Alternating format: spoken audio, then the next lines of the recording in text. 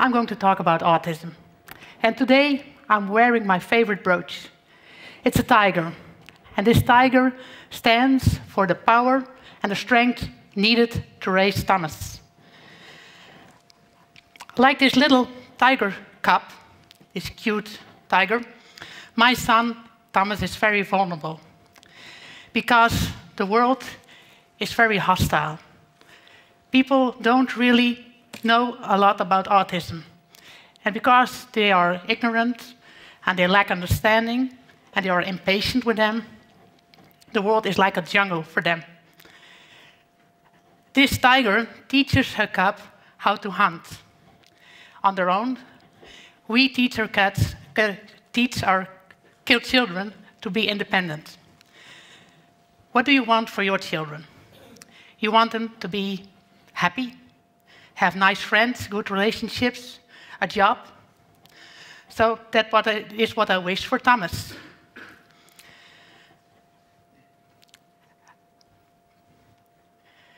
This talk is about autism. And I'm speaking about autism spectrum disorder, in short, ASD. It's about a group that is normal to highly intelligent, the biggest group of people with autism. And when you have autism, you have trouble with social interaction and communication. Raising a child takes a lot of time. It's very demanding. But did you know that raising a child with autism takes parents 1,000 hours extra a year? So you can do the counting. My husband and I spent 20 hours extra a week on Thomas. Almost 3 hours a day. And you're thinking, what? So many hours? Where do those hours go to? Well, they are for the same things when you raise a child. Taking him to sports, school, friends, personal hygiene. But with autism, it takes longer. It's more intense. So for example, we still bring Thomas to sports. He's 12 years now, because he easily gets distracted, so he will bump into someone else, or worse, into a car. Let's go on with this count. Thomas is now 12. He's in first year of high school. So we spent about 5,000 hours extra care on him to discover that 3 high schools rejected him because of his autism. In the Netherlands, 16,000 children have problems and don't go to school. Not all of them can be contributed to autism, but a large part can. And to go on, to go to college, 10,000 hours of extra care. And then there are a lot of colleges who are not able to give good education to people with autism. 15,000 hours, or even 20,000 hours. And then the workplace isn't ready for really capable workers. 75% of the people with autism don't have a gainful job. So that worries me. And why is this? I think people look very negatively at autism. It's like a disorder. It's chronic. It's incurable. And that's true. You're handicapped. What if we can change our vision on autism? What if we look at it more positively? So my wish is to create a different perspective on autism and to look at it at the positive side and at the talents. And not as an autism spectrum disorder, but as autism spectrum difference.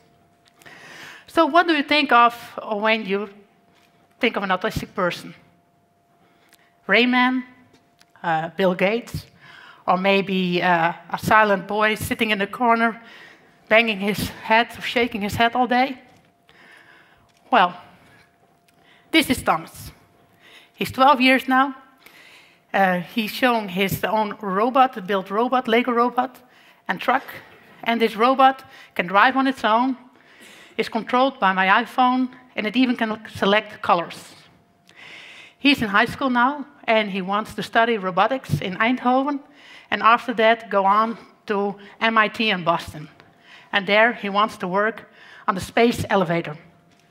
And maybe he says that in the time he's ready to go to Boston, it will already be there.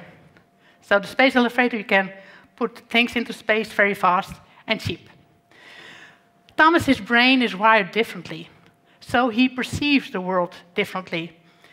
And maybe you can imagine that when you come to a new country where you've never been before, that they have different habits. Or when you come to work for the first time, or a new school. It's a little bit like an alien traveling through the world, to the Earth, and who doesn't know what world is like, living on the Earth. I shouldn't be nervous about this, but I am. So, Thomas can, as he says himself, simple things are difficult for me, and difficult things are simple for me. So he can explain to you what a prime number is, but he can't tie his shoelaces. So we had to find some sneakers with Velcro, because you can't ask your classmates to tie your shoelaces. And that's not a big problem for me. What is worrisome is that Thomas has mind blindness. So his mind, he can't feel or know what other people are thinking. I think that's why people with autism find it hard to lie, tell a white lie, because they can't understand that I or you may be thinking something differently. So when you ask him, what do you think of my haircut, or what do you think of this skirt, and how does it look on me, you will get an honest answer. Next to this, there is the sensory sensitivity. It's like food, smell, and for Thomas, it's definitely bright light. So he's sitting there, somewhere up there, but this is very bright. And when we go to the dentist, he wears my ski glasses. And there is also an excellent hearing. So he can't block out the noise that's always there. So it's like a boom blaster on his shoulder, at full sound, and you can't turn it off. So when he's making a test in a classroom, he will hear all the ticking of the clock or other students making noises, and he will be distracted. I realized a few years ago that when people know more about autism, they can understand better what autism is about. So we started Autism Cafe with 4 mothers, and we organized all kinds of events just to make people more aware and share our knowledge about autism. For example, movie nights, theater performances, and every year on World Autism Day, that's in the beginning of April, we join Light It Up Blue, and we put big buildings into blue light. I told you already some numbers and about the future of Thomas. Will he be able to pursue his goals? Will he be able to make a career in high tech or whatever he wants? And so it's time for the next step. I want to start an autism campus. And on this autism campus, people can learn, work, and live. There will be a rebound high school. So that means that when students feel ready, they can return to their old school. A campus sounds close and protective, but it's also open. The Latin word means open field.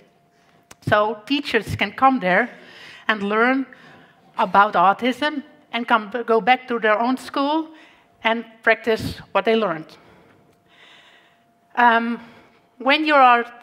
The school should be autism friendly. And autism friendly is about accommodations and modifications. So you can accommodate Thomas, for example, to put him in the front row or to give him some more time for a test. You can modify your lessons too. I saw this picture once, and it's about a gymnastic lesson, and you have a giraffe, a monkey, and a turtle. It's not a joke. And the gymnastic teachers asked them, okay, you guys, climb that tree. So that is what gymnastics is like for Thomas. It isn't modified to him. Next to school, there will be living. Some apartments where people can practice to live on their own. It won't be permanent, but just for a short time of period.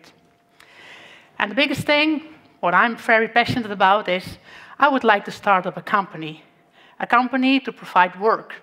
Not work to fill the day, not simple work, but work at high level. Of course, there should be some IT, but it could also be law or accounting or creativity. And I think that when we give a good example, employers around us will see what the benefits could be of hiring people with ASD. So can we look at it much more positively and focus on the strengths and their talents instead of the weaknesses?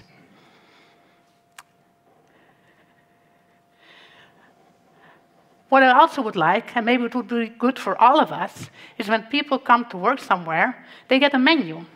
So, what kind of noise level do you work well with?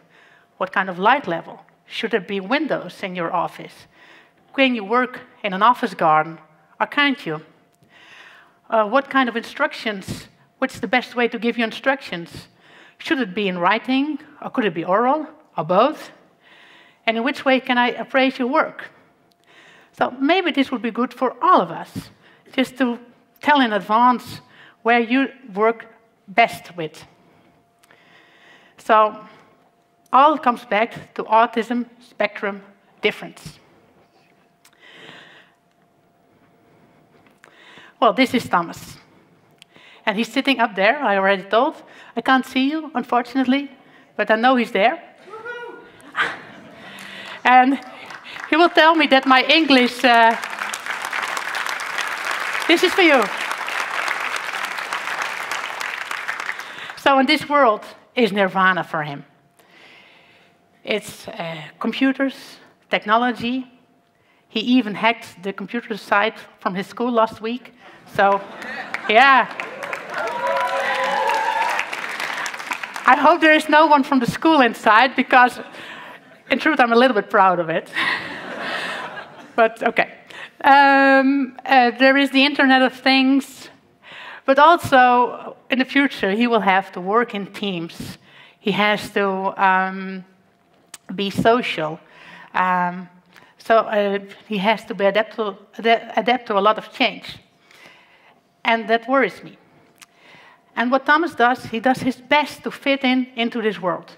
He has been to all kinds of therapists, psychologists, psychiatrists, speech therapists, physiotherapists.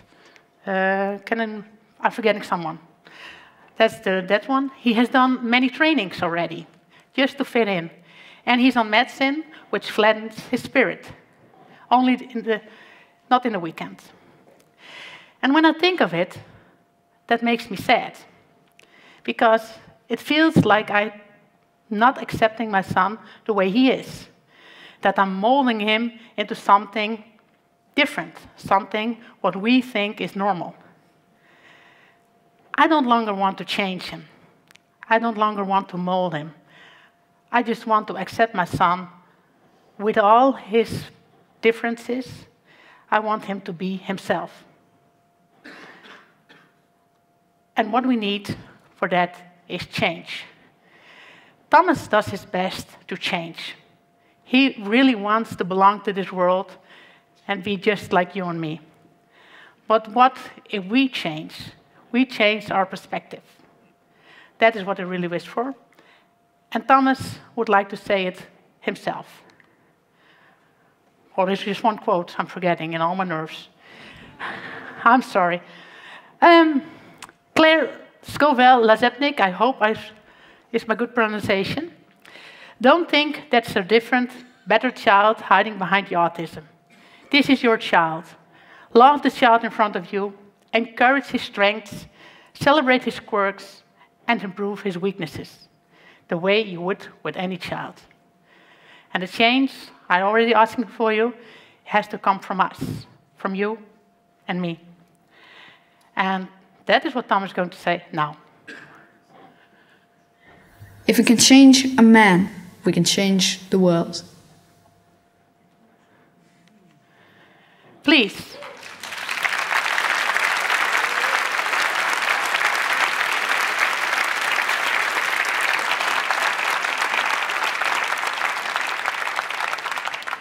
Please help us support the change, and we can start right here, right now. Thank you.